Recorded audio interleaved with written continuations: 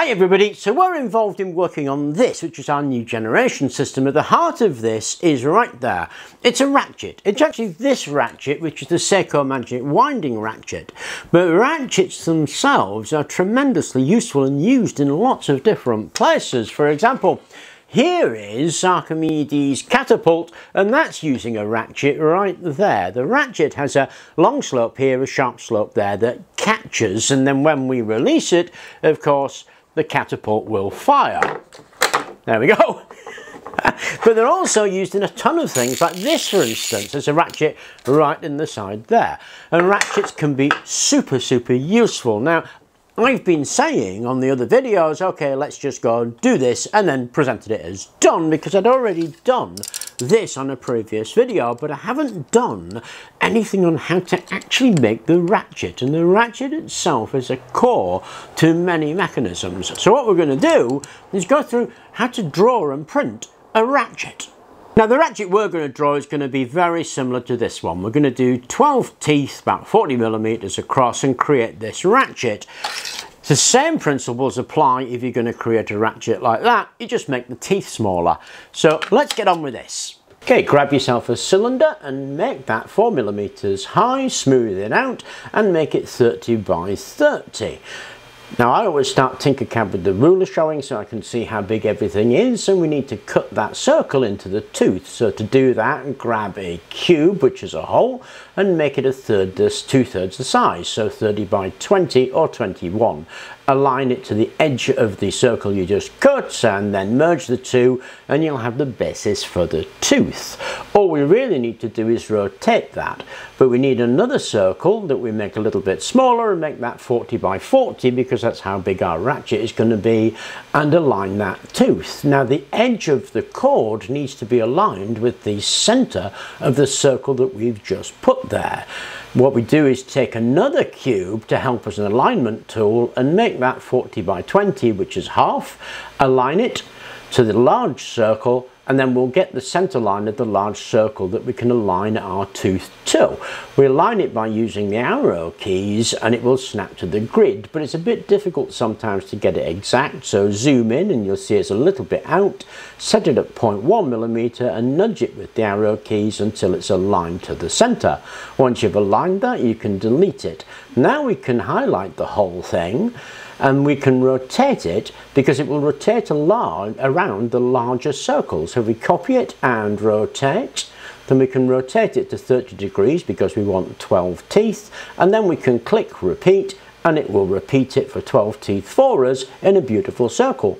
Then we can delete our alignment circles, and there we go. We now have our actual ratchet. Merge that. And then we can put a hole in the center, and I want an 8mm hole, smooth it, I'll make it 8.2 as a bit of leeway. There we go, 8.2, center those to each other. There you go, there is our ratchet finished. Now we need to make the pawl, obviously. So to make the pawl, move the ratchet out of the way and grab another circle, smooth it, and this time make it 35 by 35 because the actual curve, remember, was 30 by 30, we wanted a bit bigger. Make a hole 25 by 25 because again we wanted a little smaller this time. Align the two of those to the edge and the center, move it 1mm. There we go, because we want a little bit of leeway. Now if we merge those two, what we get is a crescent. To make the pawl, of course, what we need is a pivot, another circle, smooth, this time 10 by 10, and then we can align that to this crescent to help us make our pawl. Now it's a bit difficult to see it sometimes, so changing the colour helps you recognise what's going on. Align that to the edge and we have a crescent with the pivot where the pivot's a little bit out. So move the pivot until it aligns with the edge of the crescent. There we go. Now you can see it's just a little bit out there, and we can move that by 0.1mm, changing that setting, and then move that until we align it beautifully. Once we've got it aligned, we have the basis of our pawl, because that circle we've just drawn will be the pivot point of the pawl, and the inner and the outer curve that we just drawn will make sure that it fits. But of course we have that tooth there at the edge which you want rid of, so get a hole which is a block, align it with the edge of the tooth, merge it, and we have most of our crescent.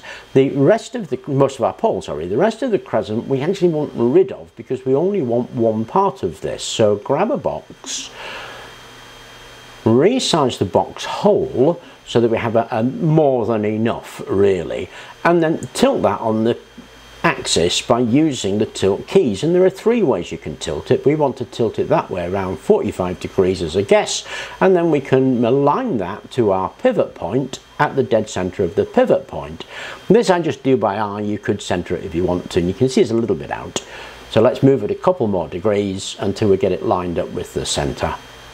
There we go, lined up with the center, move it, and then we can merge that again, and we get our pole. Now we need a central hole to that pole, so pick a cylinder center hole, smooth it, make it 8 and 8, and then we can align to the circle that we put as our pivot point. There we go. And we have an artifact left over, there it is. We want rid of that artifact, and we can use the cube hole as a kind of eraser. So if we position that, align it, it'll erase it, position and align, and we have our pole all made. So there's the ratchet and the pole. To print it, export it from Tinkercad, import it into Cura, we can import the ratchet, and then we can import the pole, and there we go. Now let's check the settings.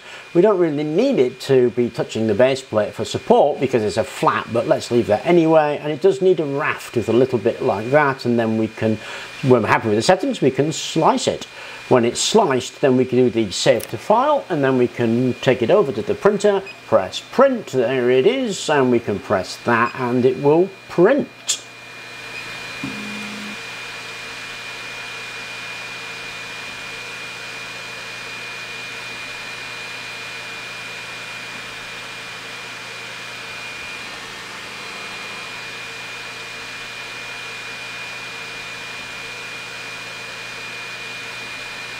And when it's printed, scrape it off with the scraper.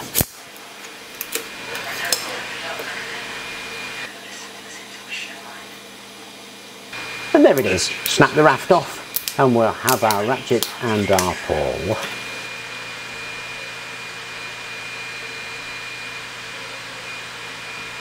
And there is our ratchet and pole. So the pole will drop down to the tooth, stop the ratchet turning until we lift the tooth, and it can then turn and be stopped again, or it'll only go in that direction because obviously it drops in and stops it in turning in that direction. Now the key to it is that guide circle that I put in. You can put anything you want on top of a circle. If you rotate the whole thing with the circle, it will rotate around the circle and maintain your geometry. And we did 12 teeth, so we had a 30-degree rotation. If it had 360 teeth, well, it'd be a 1-degree rotation because you want the teeth evenly spread for every degree of turn. Now I made the teeth out of circular intersections because I wanted this nice slope for a big tooth like that. A little tooth, then you probably just use triangles where you have a long and a short. Arrange the triangle on the edge of your guide circle, go around the same way repeating it, and you'll create the teeth of your ratchet. Anyway, I hope that was helpful. Thank you very much for watching. Please do remember to like and subscribe.